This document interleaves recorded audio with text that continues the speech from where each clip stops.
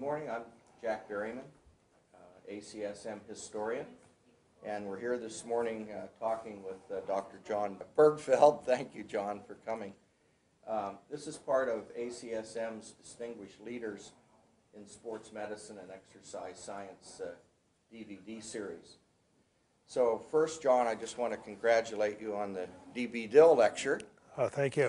Which you just did this morning, and thanks for taking a little time to talk with us today. Well, you're welcome. It was a real honor for me to do the Dill lecture, something I never dreamed that I would do. Yeah, it's quite a lineup of people. Yes. on those lists. Right, intimidating. I just wanted to start with a little bit of your early years. Hometown, where you grew up, high school, I know from your talk this morning you were active in sports, and then maybe take us through college and med school and that type of thing first, and then we'll go from there.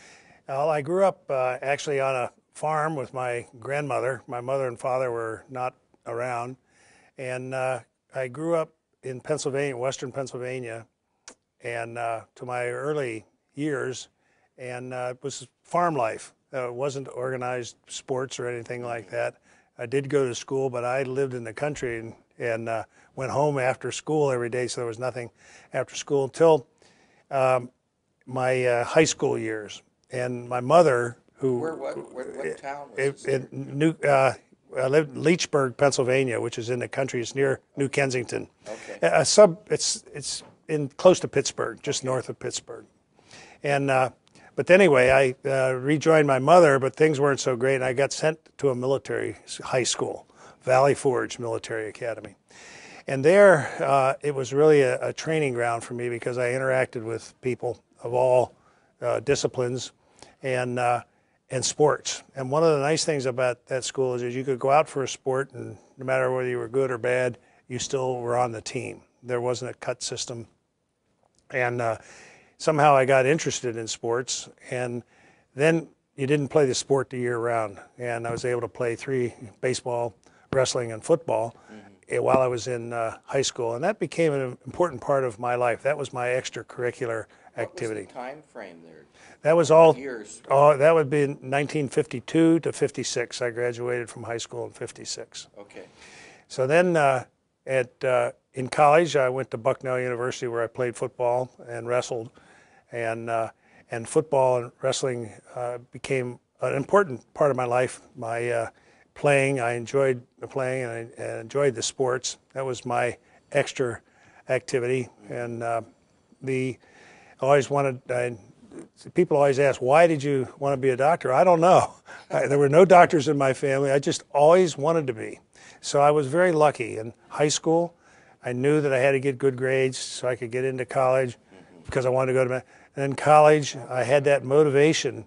And I'm aware I have a granddaughter now who's in college, and she's not quite sure what she wants to do. And so I was always, in the background was I had to get myself into medical school. What did you major in? Biology. Okay, so good pre-med. Yeah, usual pre-med curriculum, and then all the courses that were outlined for the football team. We don't need to go into that, right? And but anyway, and one of the nice things that leaps ahead, but some of my closest friends are my football teammates.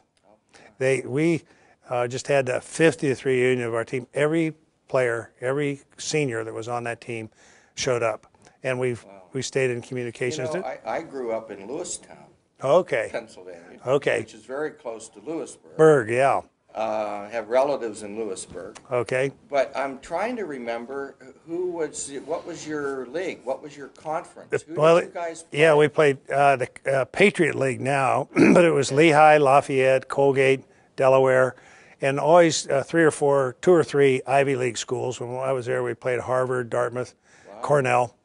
Good schedule. And that's what they kind of play now. But the Ivy League schools are not in there, but they always play two or three Ivy League schools. Okay. And that's kind of fun because I have some friends who played football, one at Cornell, one at Dartmouth particularly. And this year we play both of them, so it'll be a good rivalry. We'll have some fun with that. Yeah. So all you were saying, I'm sorry to interrupt, 50th anniversary. Yeah, for the football and everyone team. basically Every showed up. every senior, all the guys were in my class. Yeah. Every one of them showed up. Fantastic. Yeah, and we just, we get better as the years go by. But and Bucknell was of the fellows on my team. There's 4 or 5 physical education and coaches. One went on to coach at Johns Hopkins University, the football coach and baseball coach, and then 2 engineers, a couple of lawyers, 1 doctor, we are a real heterogeneous group of guys, but we had that common denominator of having played the sport of football with all the stresses and strains that came, and I think that makes a binding thing. And I think that was important to me in college. I didn't realize. Now I realize how important it was, and I'm so glad that I stuck with it. And that we had a thing where we honored our coach, and I wrote him a letter. I said, Coach, 2-a-day football practice was tough, but you know what? I got in tough operations where things aren't going well, and I'm in that operation. I just want to quit. But 2-a-day football, I got myself through it. If I can do that, I can do this. Yeah, and it's sort of really true. So I think sports are an important part of young people's life. And as they get on, it doesn't have to be a varsity sport. It's just participating in sports and exercise. I thought it's intriguing, and you've probably thought about it over and over yourself. When did I decide I wanted to be a doctor? Yeah. Which you mentioned earlier. I guess you can't really I know, I can't. pinpoint it. I really, just as a kid growing up, I can remember Dr. Everwine. He was one of those doctors that burned the tips of his fingers off with X-ray. And he had hardly any fingers. And I can remember him coming out to the farm to vaccinate us all, and he'd come when you were sick. And maybe that's what it was. Yeah. But I just thought that would be, because there were no doctors or no medical people at all, my family. Yeah. As I said, I thought it was just lucky, because whatever that spark was, it just kept me going. If I said, I better study a little more so I get a good grade on this test. Now, if I hadn't had that, I probably would have gone out and had so that was lucky. Well, then, after finishing college, When did you graduate? Graduated from Bucknell in 1960. Okay. And then probably one of the luckiest decisions I made in my life was to go to Temple Medical School in Philadelphia. And why I chose that, I think, it was Temple or Penn. And Penn had all these really bright guys and research, and I thought, I'm not so sure I want to do that. I just want to be a good doctor. Anyway, I chose Temple. But why I say it was lucky, that's where I met my wife. My wife was one of 5 medical students, female medical students, in a class of 120. Yeah, and that was back in the days. Absolutely. Yeah, and she was the next cadaver over. Everyone remembers their first remember, anatomy.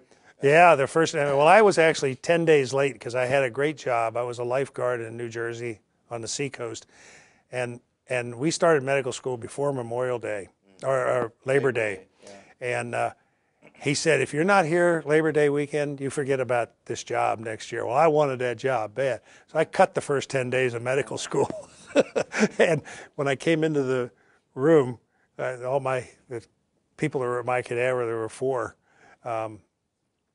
They said, where have you been? And I said, well, I've been down on the sea. Oh, I hope you had a good time. And then I looked across, and there was Wilma. My wife's name is Wilma. And so she and I got together, and we got married in medical school, and she's been great. My wife is the real doctor. Was the first woman president of the Academy of Dermatology, and won the big research award. We didn't know. Isn't Yeah. that wonderful? Yeah, my friends all kid me. The real doctor is Wilma. Yeah. So any of your children go into medicine? No, one a lawyer, and the other's a graphic designer. And the lawyer said, I don't want to work as hard as Mom, and she works twice as hard. Well, just thinking of where you're at there in that time period, did you run across Joe Wolf? No. Okay. I didn't. Because he lived in Philly. Right, yeah, I didn't.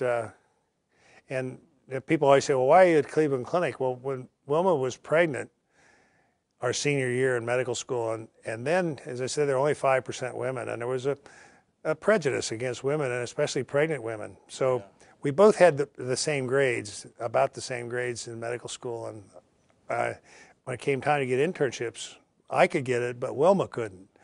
So Cleveland Clinic said, you can come here, and in fact, Did they take both of they you? took both of us, Okay. and Wilma didn't have to start till September because she had the baby in August, and they said, you can start in September. And then Wilma grew up in Cleveland too, so it was a perfect, but that's why we're at the Cleveland, and we're still there. You're still there. Yeah, that was 1964. So so in med school, were they still doing sort of rotations, third, fourth year? Yeah. Had you thought about orthopedics all along? Or? Yeah, no, I didn't. Our orthopedics there, John Royal Moore was a real dominant guy, but I thought orthopedics was all angles and things like that, and I didn't like engineering and mathematics and things, so I sort of steered away from that. I wanted to be a heart surgeon. That's kind of what I thought. And when I got into clinical practice, and this is unfortunately, the medical students don't have the advantage we had. You went to medical school, then you did an internship, and then started looking for a residency. Now they have to decide on their residency their junior year. My junior year, I would have taken a residency in cardiothoracic surgery. Well, once I went through my internship and actually rotated through it, found out I didn't like that. All those tubes and all those people in the operating room. Right. And we see it now, our residents, you can pick them out. They're just not happy. Orthopedics isn't what they really thought it was. But anyway, I was lucky in that I was able to, did a year of general surgery, and that's when we picked our residency. And by then, though, I'd had enough experience, and got a little bit involved in being a team physician as an intern. I thought that was pretty good, and that's why I went into orthopedics. Okay. So was your residency then in orthopedics? Orthopedics, yeah. Okay. What was it, 3 years? 3 years, yeah. It's 6 now. Wow. So, and you did it at Cleveland Clinic, yeah. Okay. And then after that, I know you talked about the Navy, and yeah. Then so was that the next stop? Or? Right, that was the next. It was 1970, and there was still a draft, so everybody was obligated to go. And Vietnam was cooling off, but it was still there. So orthopedic surgeons, we all went in. When I finished, I was deferred till I finished my surgical training, and then I went in the Navy, and I think because of my sports background and I'd been doing some things as a resident, they were looking for somebody who at least talked the language of sports to be a doctor. And that's how I got assigned to Naval Hospital Annapolis. So, John, let me interrupt you quickly then. So you didn't see yourself at all at that point as a sports medicine physician? No. Right? Not at all. Okay. Well, I shouldn't say, when I was a resident, as an intern, there was a sign I moonlighted, like I think everybody did then, in a hospital and emergency room. Now they have emergency room physicians, but then emergency rooms are covered by guys like me, residents. There was a sign, Dr. Matteo said, I would like to have somebody help me with the Wycliffe High School football team. Oh, well, that might be pretty cool. And be an old football player, so I went there and stood on the sidelines. And at the end of the season, the coach came to me and said, couldn't you get some of your other young doctors? But I have some friends who would love to have a guy on the sideline. Sure. So that started it. Okay. And I got my friends, and there were about 10 or 15 of us looking after high school team, just all voluntary that was stuff. In the late 60s. Then. Late, yeah. Still in Cleveland. Right, between 64 and 70. Okay. And then the Case Western Reserve University, a famous university. It used to be Case Institute of Technology in Western Reserve. They were separate schools. Case had its own athletic program. And the football coach, whom I knew from another thing, that he and the doctor didn't get along, and the doctor didn't like the coach didn't like the. So the next thing they called me up and said, when you be? So I spent 2 years as a doctor for the Case University football team. And that was on my dream sheet when I went in the Navy, I think. Okay, so that was already there. That's what I was wondering. Yeah. Okay. Yeah. So I I like doing it, although I didn't see myself being a team physician for a professional team. Okay. So, but being stationed at the Naval Academy was better than Vietnam, Yeah. and which is what all my colleagues went there. So I was very lucky to be stationed there. And then I was the doctor for the team. I was right out of my training, but I was the guy, and I learned by on-the-job training. Yeah. And it was fun. I did it. I enjoyed it, and all the sports. It wasn't just football, basketball, all the sports, and I enjoyed that. And then when I finished the Navy, I came back to Cleveland. So that you were at Annapolis 70 to 74? Three years. Okay. Yeah. And I was on the ship for 5 months. And but so when I came back to Cleveland, sports medicine was beginning to catch on. I said in my lectureship, Joe Namath, and it was more and more people were kind of interested in sports medicine. Mm-hmm. So we started a subsection of orthopedics of sports medicine, and we held a clinic specifically for athletes, and then that grew and grew and grew, and now yeah. we've got 5 orthopedic surgeons, 10 primary care doctors, and a whole cadre of other people. So were you involved with the founding of the ACSM? Well, I joined. That was 72. 72. So I was in the Navy, yeah. But I went to the first meeting of AOSSM, but I wasn't one of the founding guys. But I joined it, but I wasn't a founding member. Was Allman involved? Fred Allman was involved. Was it Jack Houston? Jack Houston, Fred Allman, Roy Collins. Thorndike still No. living? No. Yeah, No. Okay. Was Alan Ryan? He wasn't an orthopedic. No, he was a general surgeon, Alan. Yeah. And I showed his picture at the Wolf lecture. I know him. Knew him. Yeah. He was one of the real forerunners of sports medicine. Absolutely. He was a real sports. And my good friend Bill Clancy in the Navy, we sort of overlapped 1 year. So we overlapped a year. Then I left, and he took my job. He then went to Wisconsin. Okay. With Alan Ryan. Alan, yeah. Yeah. So you were right there with that really early group in the early 70s. Right. Yeah. Had you heard anything about ACSM at that point? Well, yes. When I was a resident, from 64 to 70, mm-hmm. in 1968, I think it was, I heard about the American College of Sports Medicine, and they had a meeting at Penn State. Yeah. And I said, I'm College of Sports Medicine, that ought to be pretty neat. I went there, and Fred Allman was president, so we'd have to look up when Fred was president.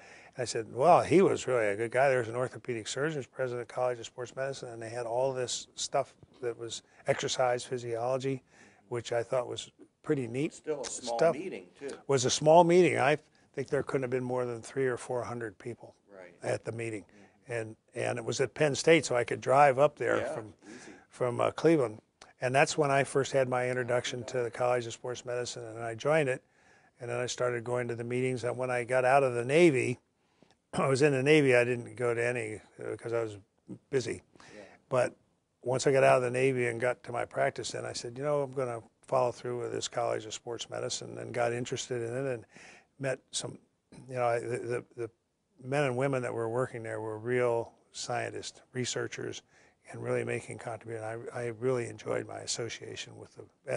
We didn't have a lot of basic science, mine was all clinical stuff and surgery. This was what I thought real sports medicine was about. That really came out wonderfully in your talk this morning. Oh, good. I mean, I could appreciate what you were saying right away about the science. Right. And I can see where you would have really liked this group. Yeah. Early on. Yeah. Jack Wilmore and Dave Kostel, Peter Raven. Yes, I saw Peter here. Yes. Yeah.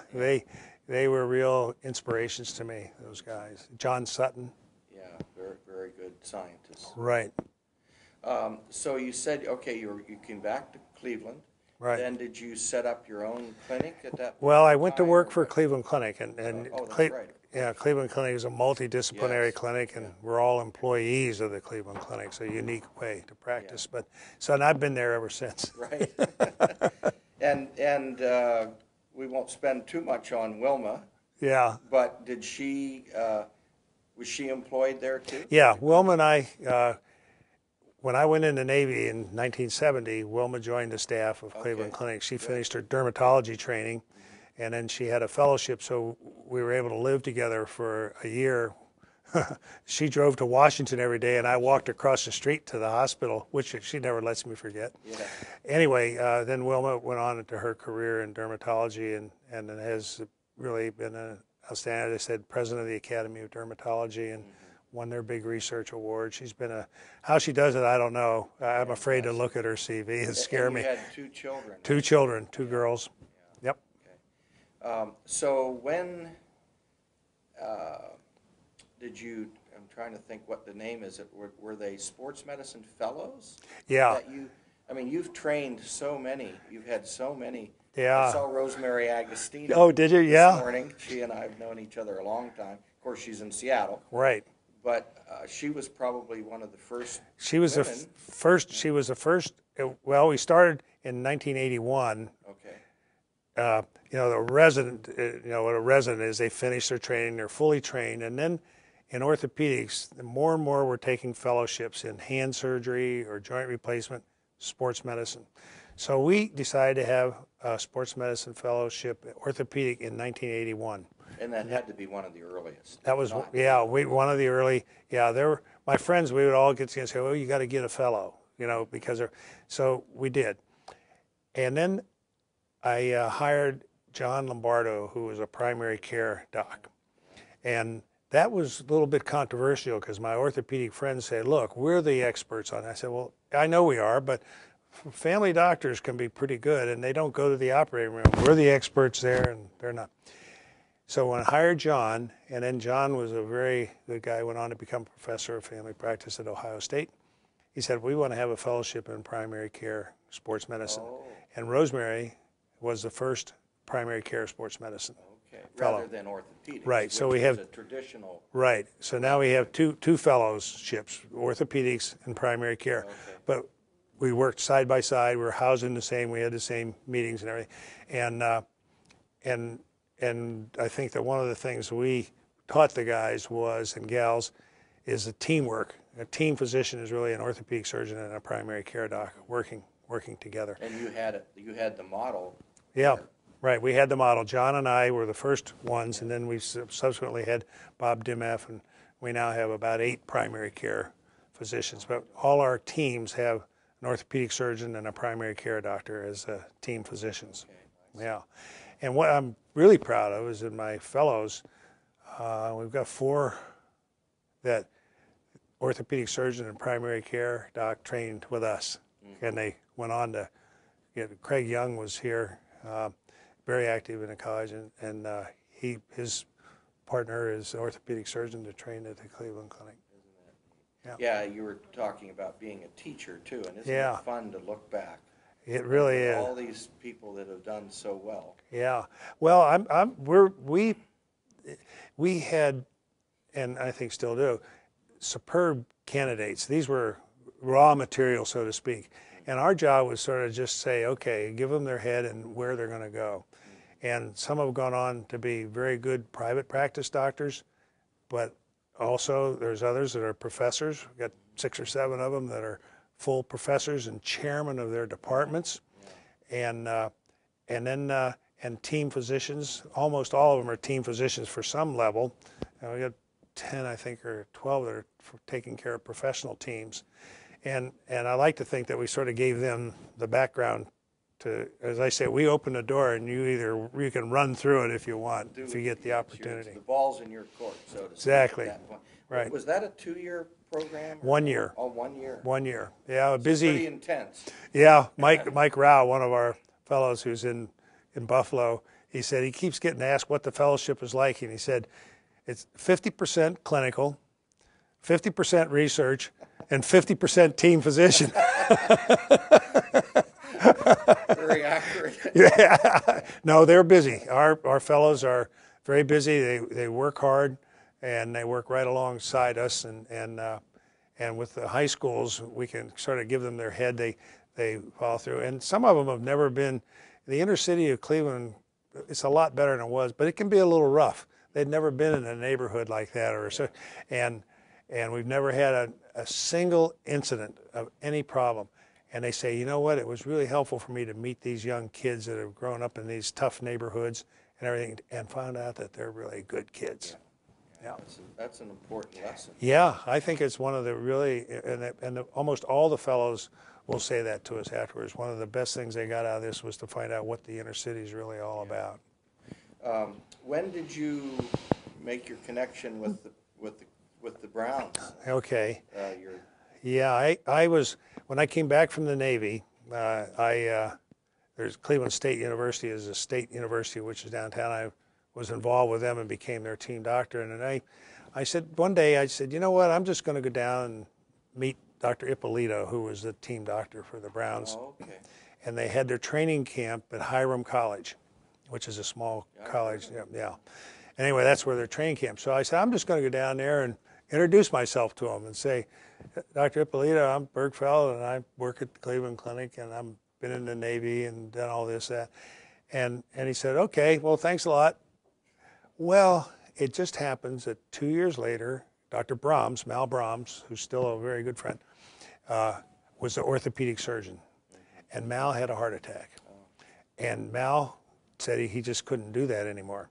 So Ippolito called me up. So he remembered you. He remembered me. And by then I'd been doing some things in Cleveland. We put on a postgraduate course in sports medicine for the trainers and primary care docs. He called me up and says, Bergfeld, I need a orthopedic surgeon. Would you be willing to see the players? Well, I'll think about that. Yes, I said yes. So then he said, nothing more. So I listened to the games on the radio. This was 75. Waiting for them to call you. Yeah, and I kept thinking. So and on Monday, 77, is that what you said? this is 75. 75. So I listened to the game on the radio, and then on Monday morning I get these phone calls. Would you see this guy? So I saw 8 or 9 or 10 guys. Did they come over to the Yeah, clinic? they came to the clinic, and then and a couple of times Dr. Ippolito had his own hospital, but then you could do that. So I went over there a couple of times. Then I went to the next year he said, well, you know, John, I need you on the sidelines here. And because Dr. Ippolito was one of those docs that did everything. He was a general surgeon. So the next year, 76, I was on the sidelines with Dr. Ippolito. And then he said, John, it was sort of like a trial, I'm sure. I'm tired of doing this job. I want you to be the team doc. So I said, well, that was great. And by then I knew what I was getting into. And so then everybody said, well, what kind of contract? I said, well, there was never any contract. Art Modell owned the team. We shook hands on it. And that was it. That was my contract. And then I let the Cleveland Clinic work out the details of how they were going to, because I was employed by Cleveland Clinic. Right. Okay. Anyway, and there never was. Now there's big stacks of paper and this, that. There was no contract. And that way until 96 when he took the team to Baltimore. So it was all done through the clinic, basically, between the Browns and Right. the clinic. Right, and I was their doctor, I see. but I stayed with just the medical side of it. Sure. Now, I was very aware of what the marketing contract, but I didn't sit in on those negotiations.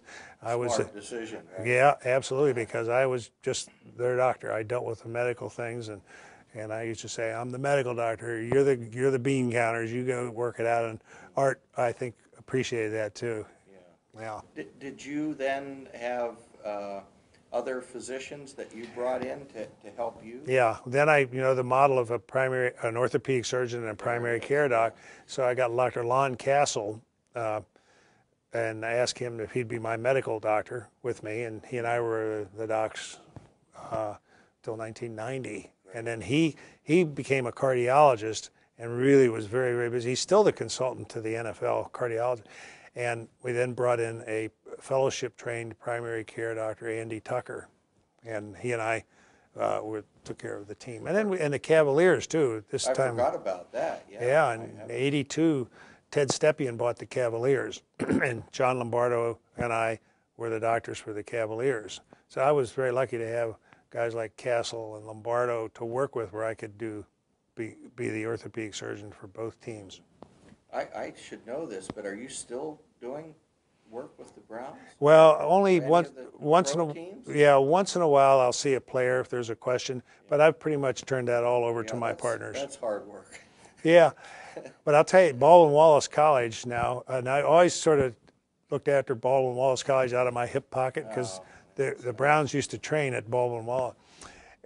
And then when I actually finally turned the Browns over, I said to Baldwin Wallace, well, maybe I could spend a little more time. And now and that's fun. I go to the Baldwin Wallace games, help with their physicals, and a team physician for Baldwin Wallace College, which is a Division III school, has all the sports. And the football game's still 60. I tell the residents, football game's 60 minutes long, whether you're in the Brown Stadium with 100,000 or you're at Baldwin Wallace with 2,000. Right. I bet that's fun for you. It's fun. I bet it really is fun. It's fun. The kids are great, and the professional athletes are great too. Athletes are special, and these kids are really, they don't have all the peripheral stuff going on. We have parents, but they're easy.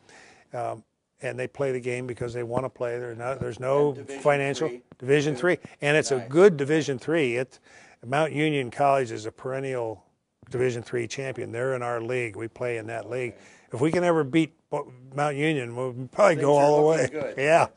Well, were you involved, John, with the early team physician course with ACSM? It's one of the things that I'm most proud of in my tenure at ACSM. We decided, John Lombardo and I said, you know what? We should put on a course for the team physician. And we put on, John and I were the chairman, and then I'd been president, so I had some influence. Oh, right. Okay. And I said, we're going to put on a course at Keystone, Colorado. And we put on the first clinical course at Keystone, Colorado for sports medicine that was sponsored by the American College of Sports Medicine. This is late 80s. Yeah, I think 87. It's in your book. There's a picture of us at the Keystone with John Sutton and Lombardo and me. Okay. So we put that conference on, and it may have just broken even or lost $100. Well, the attitude of the college was, they were mostly exercise physiologists in this clinical. They weren't sure. And I remember being at the board meeting where they were going to vote whether we were going to do it again. One vote changed it. Peter Raven. He voted for it, and I'll always be grateful to Peter. He had the foresight to see that this could be something good, and look what it's turned out to be. Oh, absolutely. And the other one is it's a good course, College of Sports Medicine, but they also co-sponsor it with the American Medical Society and orthopedic, and that's really important because I tried to strive to get these organizations to talk to each other, and not easy on both sides. Well, you were in a key role. I mean, being an orthopedist and president of ACSM and involved in maybe all three, at least two of the groups. Well, then, the Orthopedic Society, I carried that same message. I wanted, and now they have an exchange lectureship. And if you look in the program, the AOSSM has an exchange lecturer here, and likewise ACSM has an exchange. And what I'm really proud of is the exchange lecturer is one of my residents. Yeah. So he's going to give the AOSSM address, and then the AMSSM. So that exchange lectureship goes both ways, and that was something else that I'm very proud of because I kind of got that initiative going, and it's thrilling to see it still carried on. Were there other groups other than the ones you mentioned sponsoring any kind of team physician course, or do you think this was sort of the first that this idea got going? The real team physician course, no. They were sponsoring courses on sports injuries. Oh, specific things. Yeah, like knee injuries, shoulder injuries, but not the concept of team physician, like how to do a history and physical, how to take care of a team on the road, the psychological things that team. No, that was the first. Did the team physician guidelines and all that come out of that? Yeah. Down the way? Well, we were sitting around at it might have been an NATA meeting, but we said, we should put together the guidelines. We get all these people that are participating, and Stan Herring has carried the ball and championed it, And since then, we've had about 15 consensus conferences. And just most recently went over what, compared the team physician to 15 years ago, we've just made a new one. So that came out of, this was a fertile territory, the ACSM, where that came from. And they were the leaders, really. Yeah. Yep. Was that a 2-day deal, the first one? Or the first one was 3 days at Keystone. It was a destination. Yeah, the other thing is there was the prejudice, well, you have it in a ski resort. But we learned in orthopedics, if you have it at a venue like that, the people come. Everybody says, oh, they're going to go ski. We had the meetings from 7 in the morning till 9:30. Everybody went skiing, came back at 4 o'clock. So everyone's pretty refreshed. And we took attendance. Now, at the orthopedic meeting, we took attendance. We had 90% attendance. You usually don't get that at a meeting. So we convinced our orthopedic, I knew that it would work for the orthopedic. Well, in the college, when I say the college, I mean the College of Sports Medicine, there were people that say, well, you can't have it. I said, well, I tell you, it will work at a resort area. Now that when they have that, they always have it in some place where people will come to the meeting and there's another draw there. There's another draw, but it doesn't detract from the academics. If you have it in Cleveland, Ohio, forget about it. I'm busy that day, right? Yeah, well, they used to have them in Cleveland, New York City, Yeah. but these are sports things, and the people that come to it are involved with sports, and usually they're sort of sportsmen themselves. So if there's a golf course nearby or, a place where they can. We even had a rugby game at one in Arizona. That's not the one where you broke your rib. No, that was Lyle McKaylee put on a postgraduate course. Yeah, but we did have one at one of these clinical conferences in Arizona, and we arranged a rugby match afterwards. I have a lot of questions where the time's flying. Okay. Just a quick question, Okay, Jack. John. Tell me a little bit about arthroscopic surgery and what an advancement that must have been. When I was looking at those slides of those knees and the incisions. Yeah. I mean, could you just talk a little bit about it, because you know what it was like before and after? Right. And those are all my patients I showed those pictures of. Yeah. Okay. What arthroscopic surgery did, we learned that it wasn't the structures on the outside of the joint, it was this cruciate ligament. And then we were opening the knee to repair it. But what the arthroscopic surgeries allowed us to do it through small incisions and to repair the ligament, or to substitute for the ligament.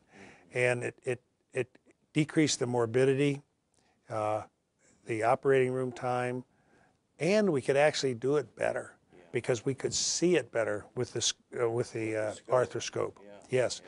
Yeah. And so the knee was the first, and then now what we do then we started looking in the shoulder, and we saw things that we never knew about before. So it's been a diagnostic, therapeutic, gigantic tool. That's what I've always thought, but I've never really asked. Yeah, there was saw both sides of this invention. Right. Well, I can remember, and then it's part of the old boys. The old boys, meniscectomy, an arthroscopic meniscectomy now is an outpatient procedure through tiny little incision. Well, they said, well, I can take that meniscus out just as fast, opening it up and closing it. That was true at first. We had a big learning curve, but we stuck with it, and now we say the residents don't know how to do an open meniscectomy. Yeah. They just know how to do it with the arthroscope. It's unheard of now, right. Basically. Yeah. Well, anyhow, so what's in your future? Are you thinking about retiring? No, I stopped doing surgery 2 years ago. Oh, you did? Yeah. Okay. And when I did that, my colleagues, the chief of surgery at the clinic, said, listen, Bergfeld, you're going to not do surgery, but I said, I'm going to continue to see patients. That's one thing nice about sports. There's always lots of patients to see. So I'm going to have outpatient clinics.